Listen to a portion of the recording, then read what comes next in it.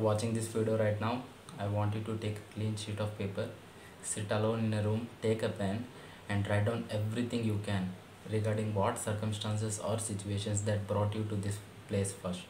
Okay, what made you repeat and what went wrong in the first attempt of it. Write everything down, all the family circumstances, what about the enjoyment that you had, what went wrong in the first attempt. Write it down. Now keep that book aside. Okay, now the only one thing that matters right now is you having 1 year ahead of you, and after that year you are going to give final exam of NEET.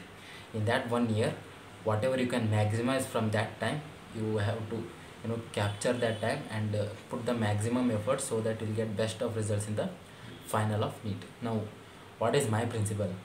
All right, it's only one thing: study 6 hours every day. It doesn't matter. All right, just the next day plan 6 hours, whatever it takes. Okay, you are going to study 6 hours, not more than this, not less than this. It's going to be 6 hours. If you complete the 6 hours in a particular day, then you can go to sleep. If not, then you have to put in the work so that you complete those 6 hours in that particular day, and then you can go enjoy the rest of the day. So maintain this from day one all the way up to the final exam day of the NEET. Okay, you are going to study 6 hours no matter what, and that 6 hours is for the normal weekends where you have classes with your coaching centers as well. But if you are getting the weekends or holidays, I want you to maximize that 6 hours to 10 hours. Okay, now your main priority is only 3 subjects. We have the physics, chemistry and biology. All right, now understand what is your weakest point out of these 3 subjects. Is it physics, is it chemistry, or is it biology? Understand what is your weakest point, why are you losing marks, or you can also say what went wrong in the first attempt of NEET, what was the subject that you scored the least. Okay, that is what you have to focus on. I suppose I take it as a physics. Now in that 6 hours that you are producing in every day, put 3 hours for physics, then put 2 hours for chemistry, followed by 1 hour in biology. And this depends on your weakest subject. If your weakest subject is biology, put 3 hours for it. If your weakest subject is chemistry, put 3 hours for it.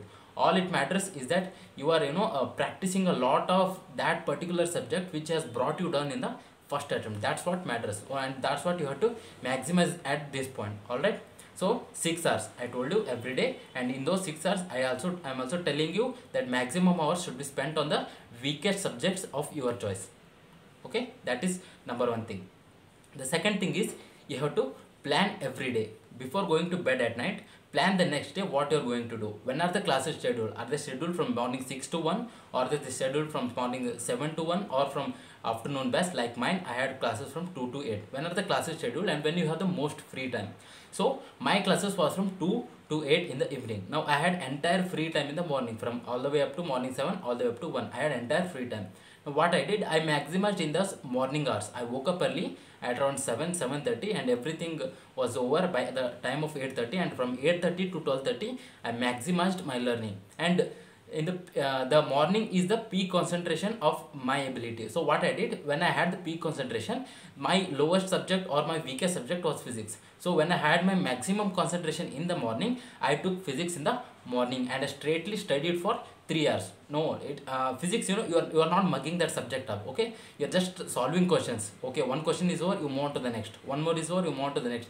You solve as many questions as possible in the mean given time. In the final exam, you are going to get 45 questions from the physics part, and you won't have much time for the physics. So if you can try to solve maximum number of questions of physics in that given 1 hour at time, and you keep on improving.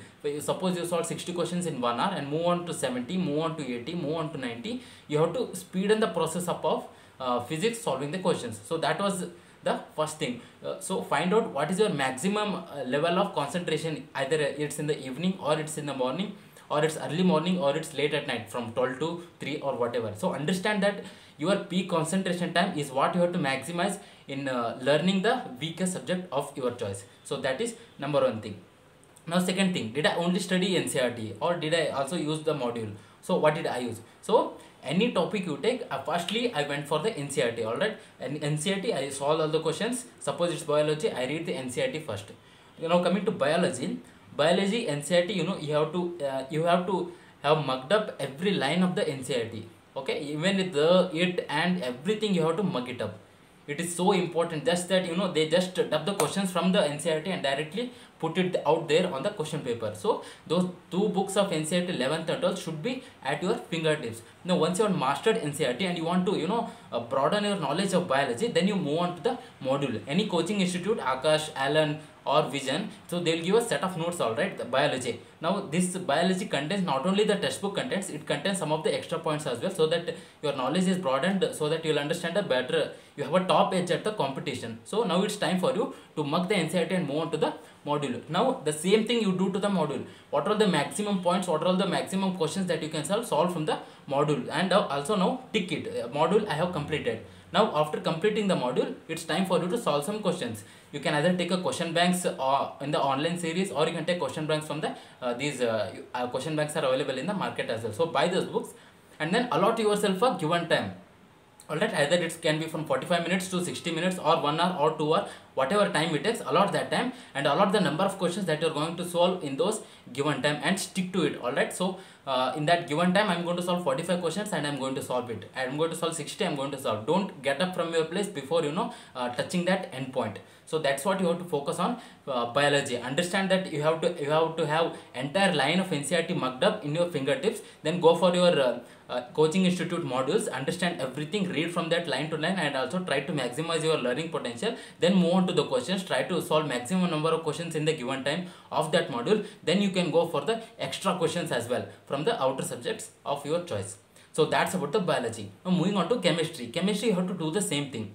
But here not only every reaction of chemistry that is available in the textbook, again you have to have it at your fingertips. Any reaction you take, organic, inorganic, that reaction if it is given in the textbook, then there is high 60 to 80% of chance that same question or reaction is going to come in the exam. So maximum of your reactions or whatever the examples that they have given in your chemistry book, it's always almost it's going to come in your exam. So first grasp that entire knowledge of chemistry, all right, from the NCERT. Then like I told you in biology, now move on to the knowledge from the module. Whatever module your coaching institute has given, utilize it and try to solve as many questions as possible. Now after learning from the module, again you set aside a fixed amount of time and set aside a fixed amount of questions, and you are not going to get up before solving those questions in that given allotted time. So follow this every day for physics, chemistry and biology. And now I am telling you, the maximum competition is in physics. It's not in biology, it's not in chemistry.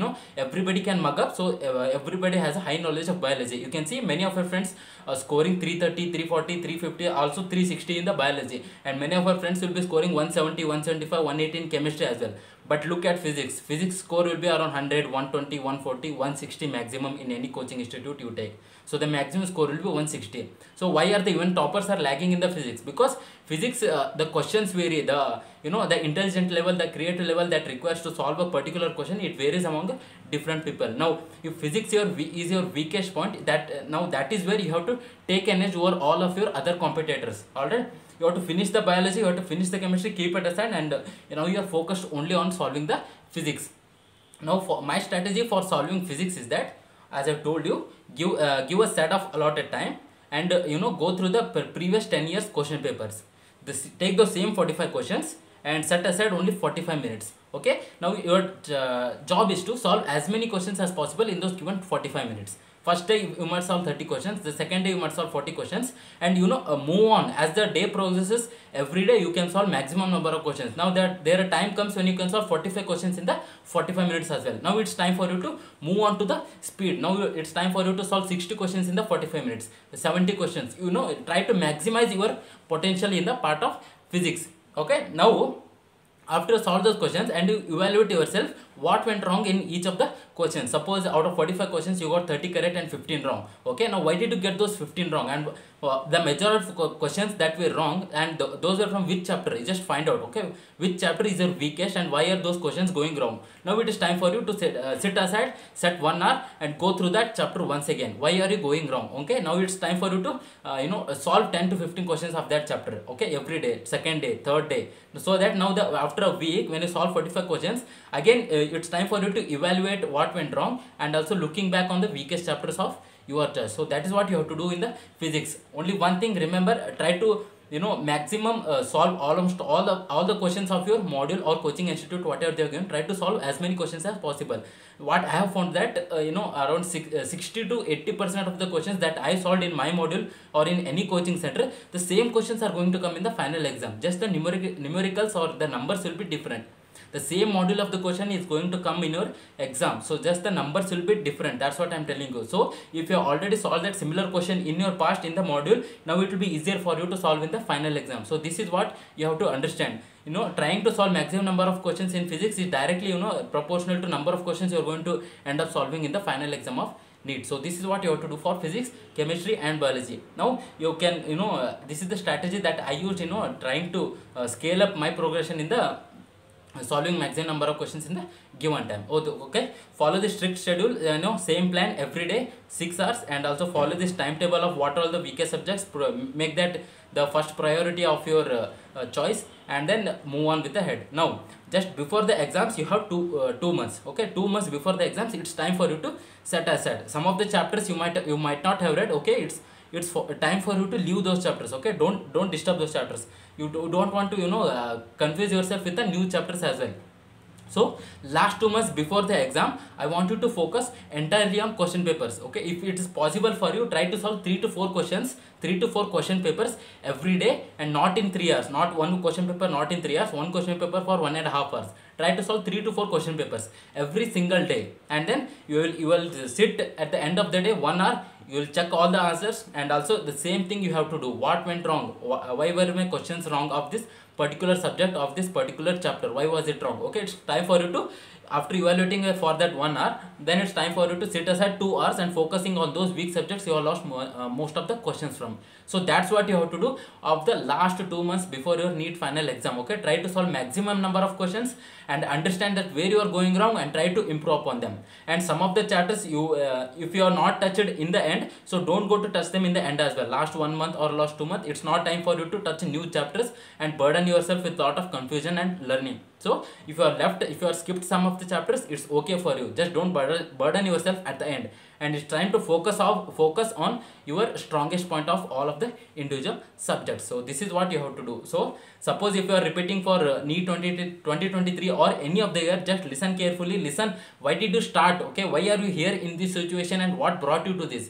Now there is only one thing you can get out from here. You can only come out of this successful, getting a good medical college. That's what you have to do to make your parents proud as well. So remember this in mind, and keep this in the memory, and focus on yourself, work on yourself every day, and I can ensure you that you are going to come up successful in the NEET exam. So thank you, and I'll see you in the next video. Bye. If we hold ourselves together, we'll go far. Created a space. In my head it was empty.